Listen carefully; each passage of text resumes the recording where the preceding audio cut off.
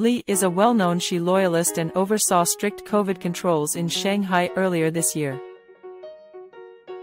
Chinese President Xi Jinping broke precedent on Sunday by paving the way for his third term as president and the likely appointment of a prime minister with no previous experience to be vice prime minister. Li Qiang, Shanghai Party secretary, came second to Xi in a meeting with the press on Sunday. Li is a well-known Xi loyalist and oversaw strict COVID controls in Shanghai earlier this year. State offices such as president and premier are not confirmed until the next annual meeting of the Chinese government, which usually takes place in March.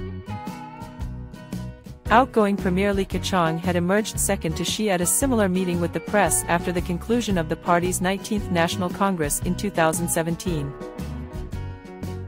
However, according to a state media biography, Li Qiang has not previously held a vice premier role. In addition to Xi and Li Qiang, 5 other people have been appointed to the new Politburo Standing Committee, the core circle of power in the ruling Chinese Communist Party.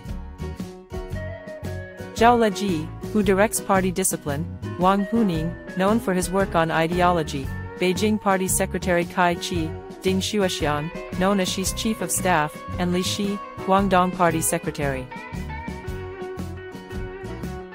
In a speech on Sunday, Xi emphasized the party's leadership, according to an official translation in A New Journey to Turn China into a Modern Socialist Country. He said China cannot develop in isolation from the world, but the world needs China too. Xi claimed China would open its door ever wider, and the country was deepening reform and opening up across the board and in pursuing high-quality development. 4 of the previous 7 members of the Politburo Standing Committee did not make it onto the list of new Central Committee members announced on Saturday.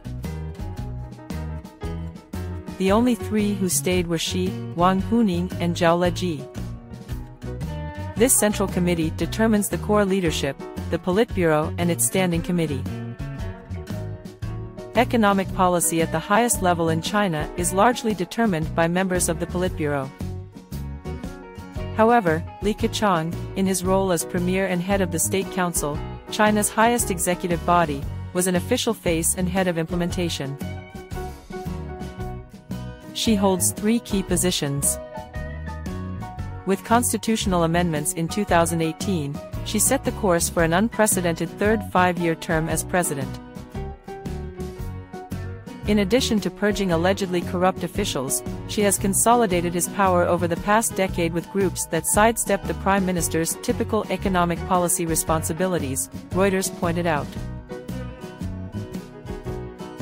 Notable heads of ministries who remained on the list of the party's new Central Committee included. He was also appointed to the new NDRC Politburo. Bruce Pang, JLL's chief economist and research director for Greater China, said some of the Central Committee appointments had finance and local government experience, noting that the shakeup will not lead to dramatic changes of China's macro policies. We expect that policy focus will not be on launching new stimulus, but on implementing the existing policies and letting them take effect, said Pang. Propping up domestic demand to support jobs thus remains key. Pang also noted that Li Qiang has previously headed 3 provincial-level areas, including Shanghai, which are known for their contribution to China's opening up and economic growth. Xi's opening speech at the party's 20th National Congress reiterated China's greater focus on national security and high-quality growth. In fact, this departure from the high-speed growth of the past few decades means China faces a new situation for attracting foreign investment, said an official at the Economic Planner.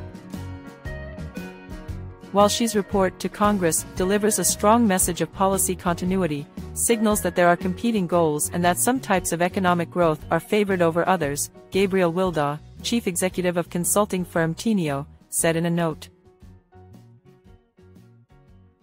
Party leaders want advanced manufacturing and technology to be the key drivers of growth, said Wildaw. Xi has also stressed the need for unity within the Chinese Communist Party to achieve national rejuvenation. The 20th National Convention, which ended Saturday, approved an amendment to the national constitution to include more, she thought, according to state media. For many China observers, the question is not how she will consolidate his power, but who might be his successor.